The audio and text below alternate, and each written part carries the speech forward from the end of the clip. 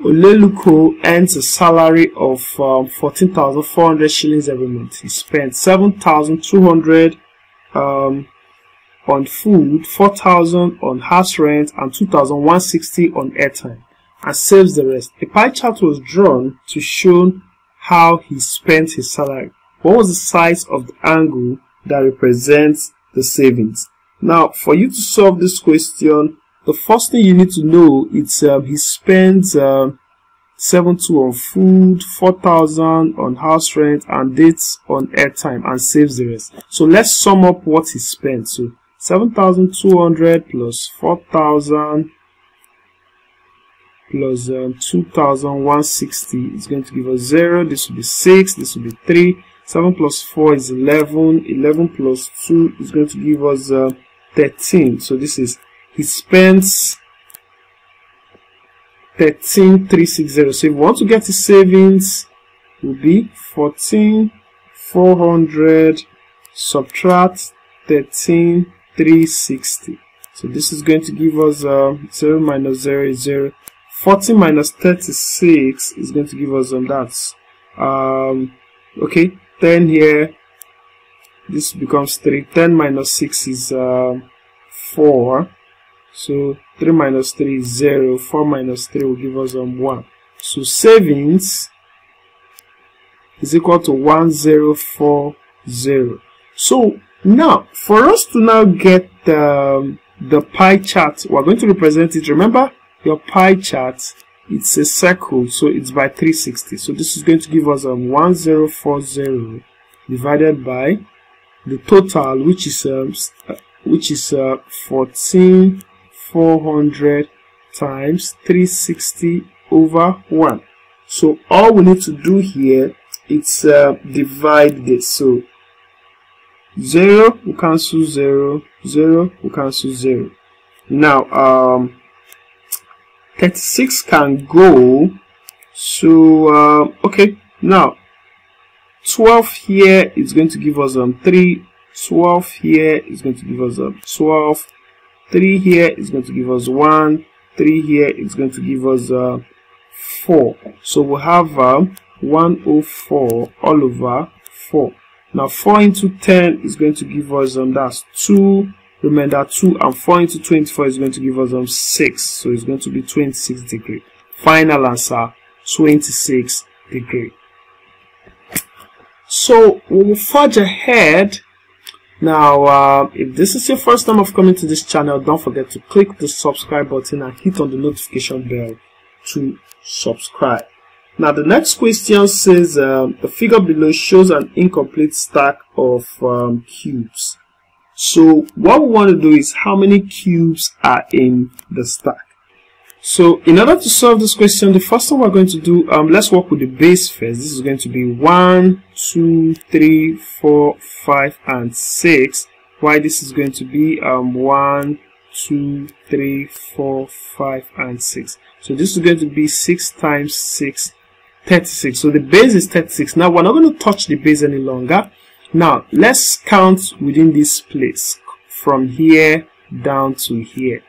Okay, so this is our boundary, and also notice this is our boundary.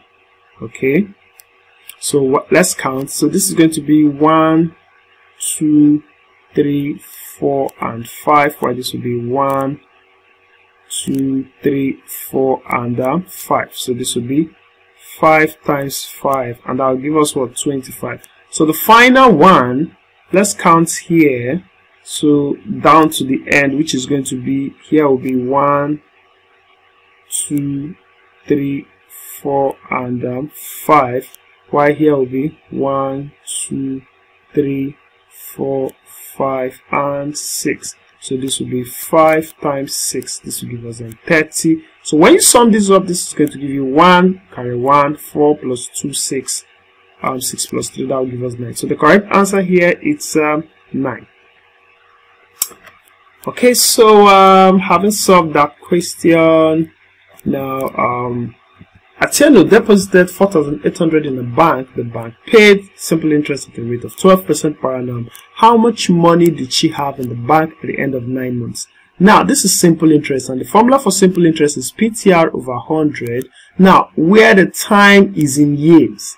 Now if you are now given the time at 9 months, all you need to do is convert 9 months into a year. So 9 months will be what? This will be 9 over 12, which will give you 3 over 4. So this will be principal, that's 4,800 multiplied by 3 over 4, which is the time, times the rate, which is 12, all divided by 100. Now double zero cancel double zero. So what we have here is 48 times 3 over 4 times 12. 4 here is 1. 4 into 12 is going to give us that's 3. So this you have 48 times 3 times 3. So you have 48 times 9. 9 times 8 is going to give you 72. So you put your 2, carry 7. 9 times 4 is going to be 36. 36 plus 7 will give us 43. So our final answer is 432 shillings. So I'll circle my A.